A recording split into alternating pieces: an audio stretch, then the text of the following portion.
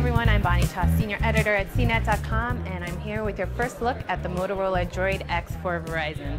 This is the carrier's newest Droid device, and I'm going to walk you through the design really quick. On front, you've got a 4.3-inch WVGA capacitive touchscreen. Looks really gorgeous. It's running a revised version of Moto Blur, so it's not quite like the Click or anything like that. It's very subdued, which I like a lot better. Below the screen, you've got 4 hard buttons. You've got the menu button, the home key, back, and search.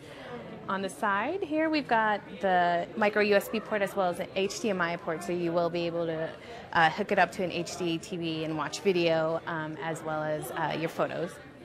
Speaking of photos, it has an 8-megapixel camera and can record 720p video, so it's HD video. There is no front-facing camera, but Motorola has said that they will come out with other devices with front-facing cameras later on.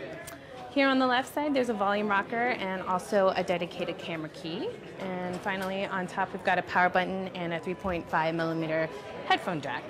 Now, as far as software, like I said, it's running Moto Blur. It's going to launch with Android 2.1, but Android 2.2 Froyo will be coming to the Droid X as well as the Droid later this summer, and this will also bring the Flash 10 capabilities for the phone.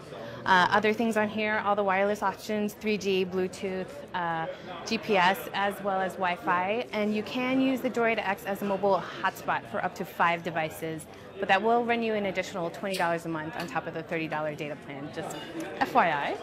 Multimedia is going to be huge on this, so they are launching with a dedicated Blockbuster app, a lot like the HD2, so you can rent and buy movies from the phone.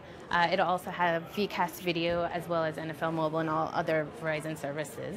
The Droid X will be available starting July 15th for $199.99 with a 2-year contract and after a $100 mail-in rebate, and it'll also be available at other retail outlets.